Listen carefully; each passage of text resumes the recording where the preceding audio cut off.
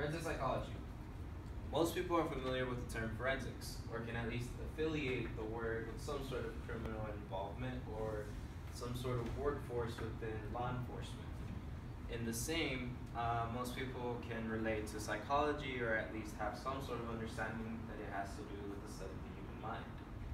However, very few are aware of a career path that is criminal psychology, being forensic psychology.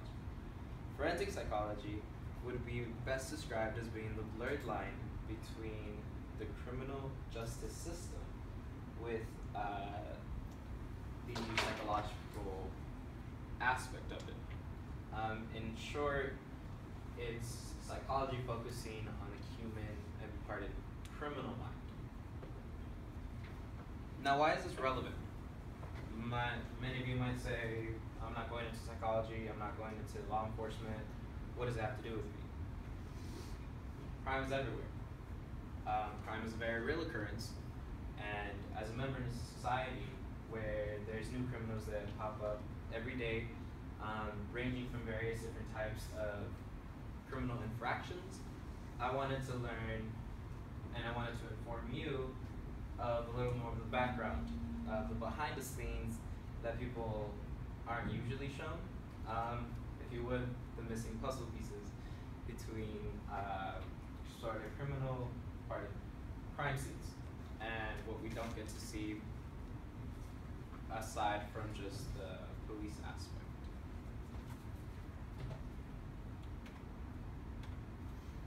Learning about psychology, or the forensic psychology, will help us understand how much key importance psych actually plays within the criminal justice system. First, I will just give a little background information of how forensic psychology came to be, and then I will discuss what is it that forensic psychologists are responsible for upholding in their workforce.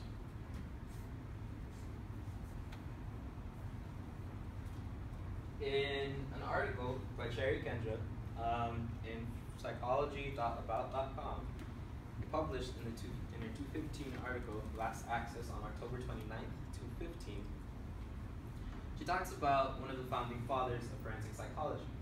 One of the founding fathers being J. McKean Cattell. He was a professor at Columbia U and decided to do experiments on his students in the sense of expert witnesses. In his experiment, he asked his students a series of questions, and then he asked the students to rate on a degree of confidence that they felt with their answer. The results that he collected were that they conducted they demonstrated inaccuracy within their responses, meaning that they second guess themselves. Now, this was interesting not just to him, to McCaddle, but it also piqued the interest of many other psychologists.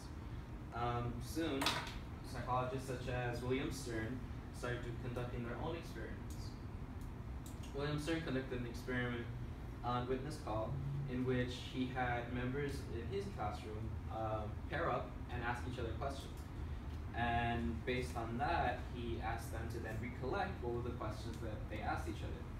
What he came to as a result, he noticed that emotions played a key toll in the recollection of memories. Meaning, if they were more attached, they'd remember more. If they weren't too attached to them or showed very little interest, then they wouldn't recall much. This was accessed in the same article from Cherry Kendra in the history of forensic psychology on psychology.about.com, last access on October 29, 2015. Now, going on our main point, now that I've kind of briefed you a little bit on the history of psychology, or forensic psychology, what is it exactly that they do?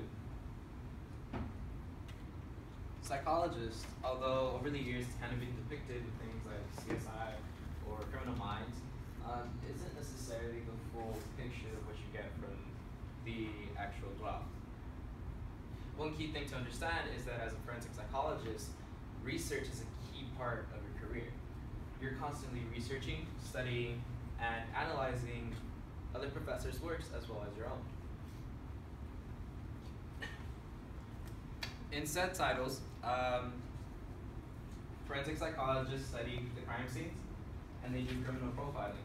They're also known as expert witnesses. Expert witnesses are called in courtrooms for, let's say, if someone is guilty of a charge and then pleads that are insane, or says something is wrong with them mentally. In which case, they would call a forensic psychologist to come into the courtroom and then give an evaluation of the accusee and give the valid reason whether they can be considered insane or not. Now,